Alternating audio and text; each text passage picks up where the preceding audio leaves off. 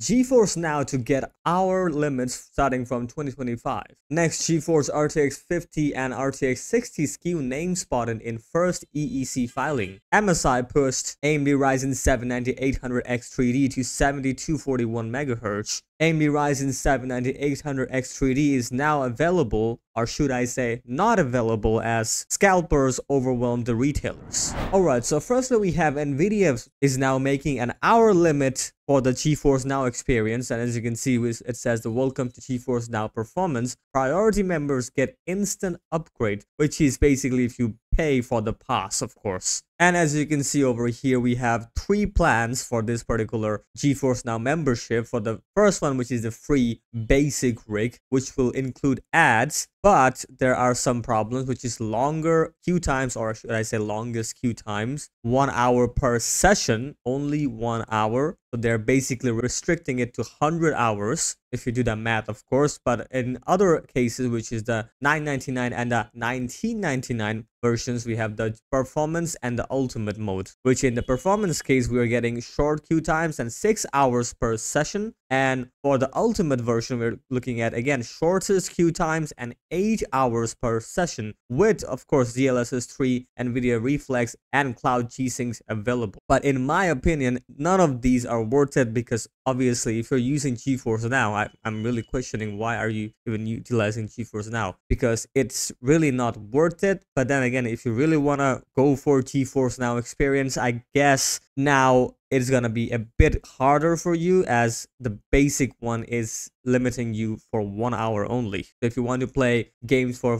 more than 1 hour, I guess there is only one option, which is the performance mode, and ultimate, I don't see any use of that. And next up we have something interesting which also doesn't make sense to me. I guess RTX 50 makes sense, but RTX 60 doesn't make sense to me at all. As you can see, Harucase 5719 has leaked this information in the EEC filing here, and as you can see, it says RTX 6090. So let's look into the whole image. As you can already tell, RTX 6090 Super, 6090 Ti, 6090. So there are 3 different models for the 6090, which kind of is crazy because we're not even getting the 5090 yet. So yeah, already the naming has been listed. But then again, let's look into it anyway. RTX 6080 Super is here, 6080 Ti, and 6080. Similarly, 6070 Super, 6070 Ti, and 6070. We also have the 6060 Super, 6060 Ti, and 6060. Also, 6050 Super, 6050 Ti,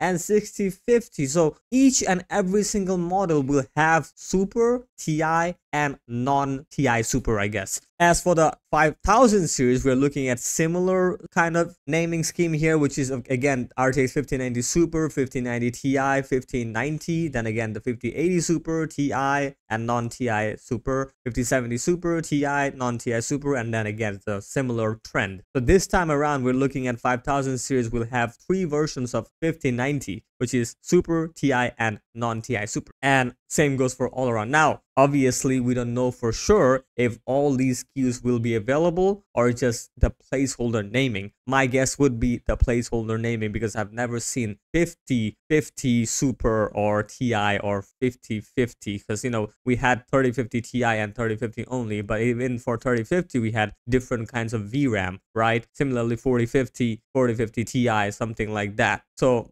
but we never saw 4050 Super. Obviously, we never saw that. So my guess is this is only a placeholder naming, but it's kind of crazy that they already named the 6090, which is interesting. And next up we have MSI Gaming is basically marketing this particular story here, which is the AMD Ryzen 7 9800X 3D that has been launched recently, has been tested with MEG X870E godlike motherboard, and as you can already tell, it is clocking at 7.241 GHz, of course heavily overclocked. So as you can see in the HW bot forum here, we have the score listed here, which is the 7241.93 MHz with Ryzen 7 9800X 3D. And this is, of course, taking the first out of 3 tested processors. So obviously, this is the Hall of Fame, or I shouldn't say Hall of Fame, just, you know, getting the first place for now. The second place, we're looking at 7005 MHz, and in the third place, we're looking at 5936 MHz. Obviously, those are just not that overclocked, but this particular model from MSI did overclock a lot using the godlike motherboard. So yeah, they got the first place, of course, and in the CPU we also have the same confirmation. So yeah, this is the world record for the 9800X3D with the godlike MSI motherboard. And next up we have the deal, of course, which is the AMD Ryzen 7 9800X3D that has been launched,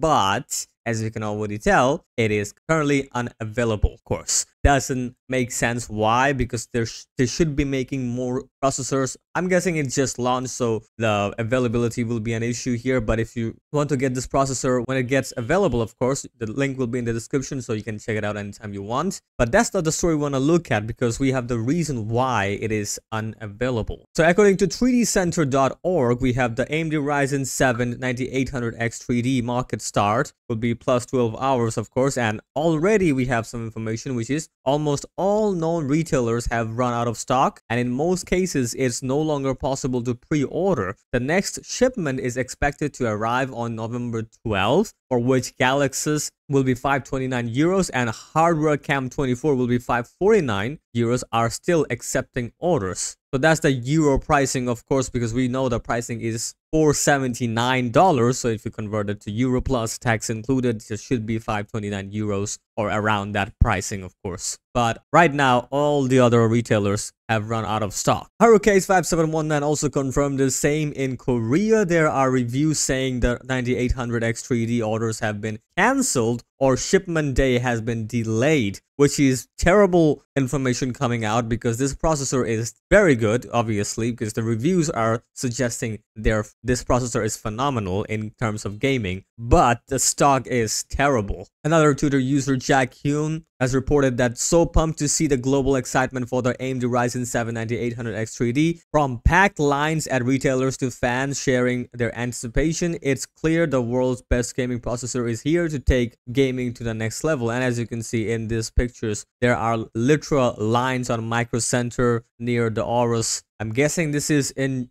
Korea or China. I could be wrong. Probably Korea, but I could be wrong. But yeah, as you can see that the global availability is completely out of stock, because people are barging in and buying this processor, which is not surprising. And one bad side though is that there's probability that these processors are getting scalped. As Video Cards reports here, which is the eBay pricing that has been listed, as you can already tell, 695, we have 697, 739, 709, which is way above than the general MSRP, which is the 479. So clearly this processor are getting scalped. There is no doubt about that. So basically the availability is not here because of course the popularity, but also probably most of the buyers here are scalping the CPU. So at the end of the day, most of the general gamers will not be able to get these processors at MSRP unless AMD decides to pump more of these CPUs.